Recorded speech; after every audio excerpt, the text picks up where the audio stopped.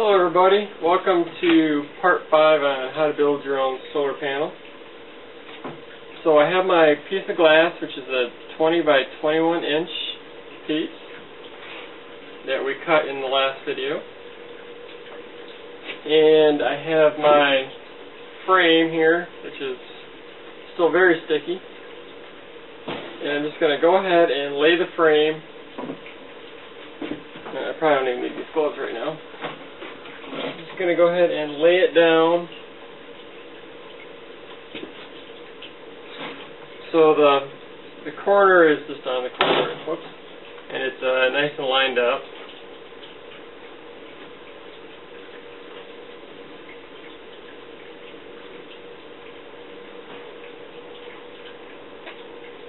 Alright, now that it's lined up, take a Sharpie or whatever kind of instrument you want to measure, or mark it off. Go ahead and mark off the edge of the glass there. I get this to come back up. There we go. And I'm not sure if you can see this now, but there is a mark there which is into this, and a mark there which marks right there.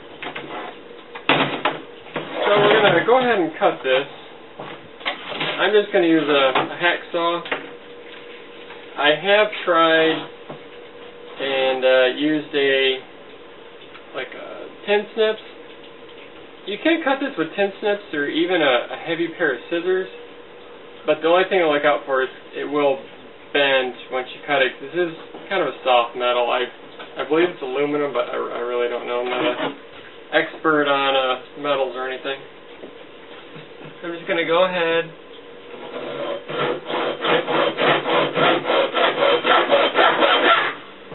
This is going to be a little loud on this one. I'm not going to.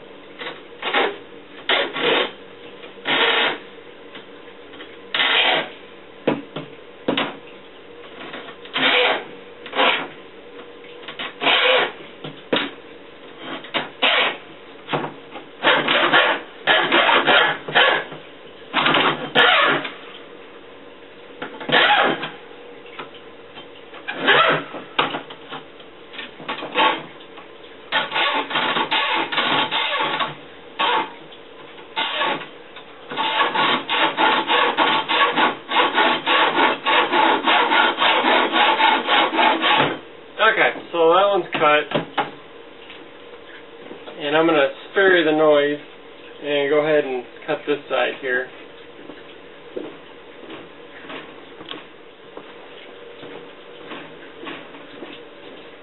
Okay, so went ahead, cut the other side, and which leaves basically an L shape here, and scrap out of the way. So basically I just like to lay this right on the glass.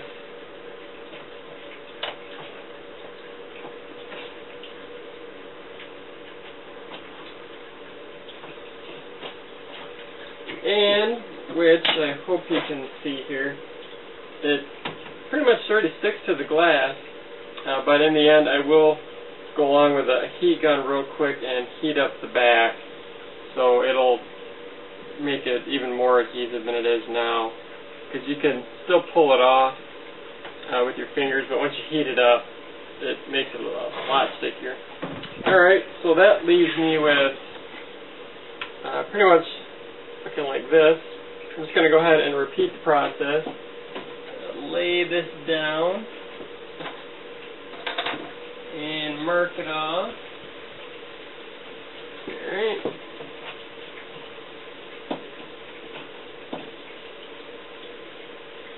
Alright, so that's marked off. Once again, I'm going to spare you the noise and go ahead and cut that.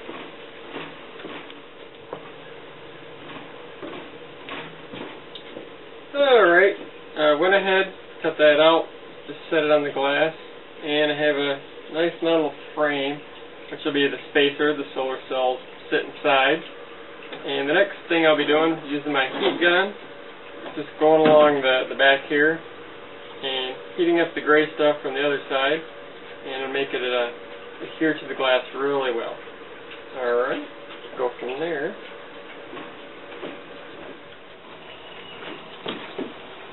Okay, I've gone ahead and heated up the back here, and because it's too hard to talk over this thing, I'll just show you what I did. Basically, just have the heat gun going, and I definitely always wear safety goggles. I don't know if you can see that or not, and gloves on this one just in case the glass decides to break for some reason. So I just go ahead, heat up the gray, and just hold it for a few seconds, and just go along, and it adheres pretty quickly. Alright, so that's it for number 5. And number 6, I'm going to go ahead and talk about vapor barriers for the solar cells. I have quite a few that I've been experimenting with, and I'll show you each of those and figure out which one's better, easier, or cheaper for you. And one thing I realized I forgot to mention in one of my videos, the reason why I'm making these solar panels this size. Well, I have 2 solar stands that I built about a year and a half ago, and they have the 15-watt Harbor Freight ones on there. I have 7 on each stand.